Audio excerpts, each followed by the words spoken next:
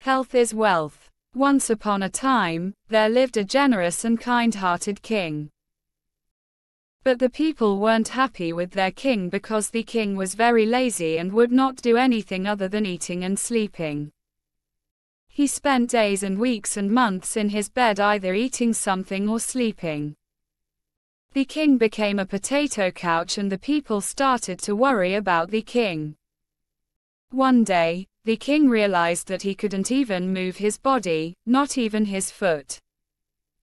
He became very fat and his enemies made fun of him, calling him Fatty King, Bulky King, etc. The king invited expert doctors from various parts of his country and offered them generous rewards to make him fit. Unfortunately, none could help the king gain his health and fitness. The king spent enormous amounts of money, but everything went in vain. One fine morning, a holy man visited the country. He heard about the ill health of the king, and informed the minister at the palace that he could easily cure the king. Hearing these promising words, the minister became very happy. He requested the king to meet the holy man to get rid of his problem. The holy man resided at a distant place. Since the king could not move his body, he asked the minister to bring the holy man to the palace, but the holy man refused. He said that the king had to go to him, in order to get cured. After strenuous efforts, the king met the holy man at the latter's residence.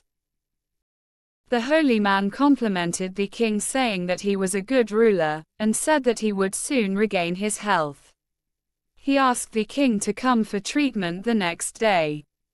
He told the king also that the king would be treated only if he came on foot to the holy man's residence. The king was unable to walk even a few steps on the road, but aided by his followers, he reached the holy man's place. Unfortunately, the holy man was not available there, and his devotee requested the king to come and meet him the next day for treatment.